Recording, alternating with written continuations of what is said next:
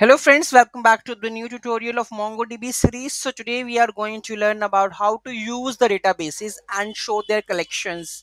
Okay, so let's get started.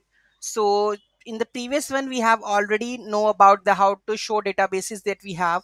So today we are going to how to use any of the DB and show their collections. So I'm going to use monstack. Okay, so here what we have to write is use, and you have to type control shift v monstack.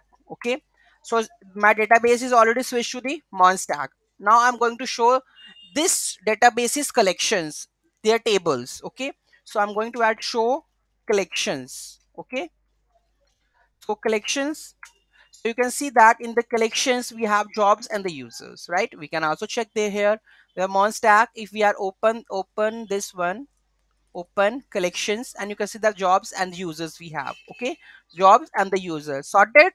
So this is how we can show the collections and use particular DB from the CMD in the Mongo shell. Okay, and show their collections, what this database consists of if you don't have the robo mongo 3t. Okay, so this is how we can use the commands. So the commands would be the use database name and show collections. It will fetch all the tables that the database belongs to. Okay, so any query, anything that you want to know about the issue, so let me know in the comment section. Thank you for watching it. Don't forget to like, share and comment on my video and subscribe my channel. Thank you for watching. Have a great day.